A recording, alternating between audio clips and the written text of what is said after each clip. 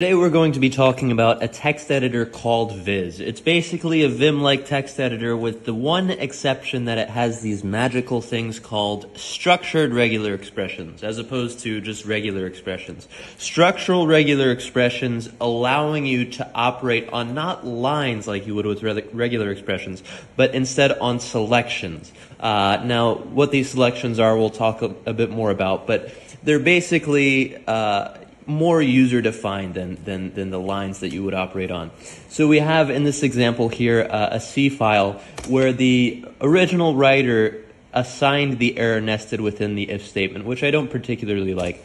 But this is how we would normally change it. We would go into the parentheses, do the C, A, W, or in Visual Select here, A parentheses C, in order to make that change, and then paste the buffer above it. And so that's how we would do it in Vim. Maybe we would make a macro if we wanted to do that en masse.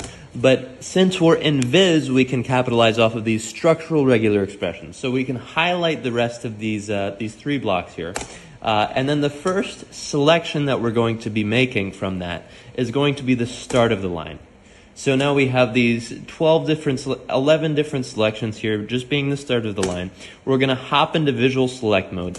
Now you can think of this as more sort of a multi-cursor, but now that we're in visual select mode, we're going to highlight the rest of the line. And now what we're going to do is use the G operator to select only the selections matching the regex that we give it. So only the selections matching that ERR there in all caps. Now that we have this, we can further select the little error there, so that we can, now what we can do is we can do the visual select around parentheses, and then remove that, replace it with error, and then paste the assignment above it.